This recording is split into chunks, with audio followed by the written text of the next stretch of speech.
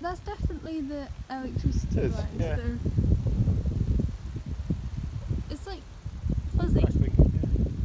Why is it doing that? It's not just the crickets or the grasshoppers. Hi, I'm Sophie and you're watching Science of It. Have you ever been for a nice, quiet, peaceful walk in the countryside when you hear this buzzing noise? Well, this happened to me just the other day. So, obviously I thought, what is making this noise? I mean, I know it was the power lines, but what specifically? So, that's what we're going to look at today.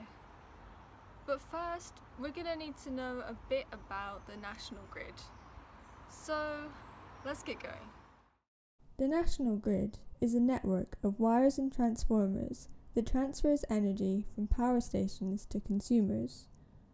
Power is the energy transferred in a certain time, so a higher power means that more energy is transferred. Consumers generally want a lot of power, so to transmit this power, we either need a high voltage or a high current flowing through our wires. However, when we have a high current, we end up losing a lot of energy due to heating in the wire. So it's cheaper to use a really high voltage of 400,000 volts and keep the current low. That makes the national grid a more efficient way of transferring energy. To change the amount of voltage and current flowing through the wires, we use transformers. All transformers have two coils, the primary and the secondary coil, and these are joined together with an iron core. So first we need to use a step-up transformer to increase the voltage and decrease the current. These have more turns on the secondary coil than the primary coil. And after our energy has travelled long distances through the wires, we need to bring the voltage back down again so we can use it in our homes. This is where the step-down transformer comes in, and as you can guess, they have more turns on the primary coil than the secondary coil, and this reduces the voltage. The UK mains electricity that we use in our homes is alternating current, has a frequency of about 50 Hz and a potential difference of 230 volts. So thanks to the national grid, we have electricity to power our homes, industries, factories, schools, businesses, basically to power everything. So now we're getting down to it.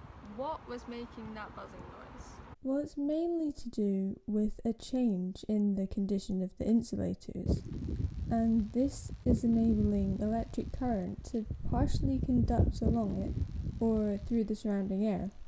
The electricity causes molecules in the air to become charged and collide, and it's these collisions that we hear. This can happen because of a change in weather conditions or damage to the insulators.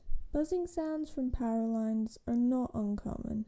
In fact, they're always there, albeit not always perceptible to the human ear. This is usually caused by alternating current being applied to a transformer, which causes vibrations in the wires, which we can hear as a certain frequency. Thanks for watching, I hope you enjoyed, and if you have any questions or suggestions for the videos, put them in the comments, and I'll see you next time.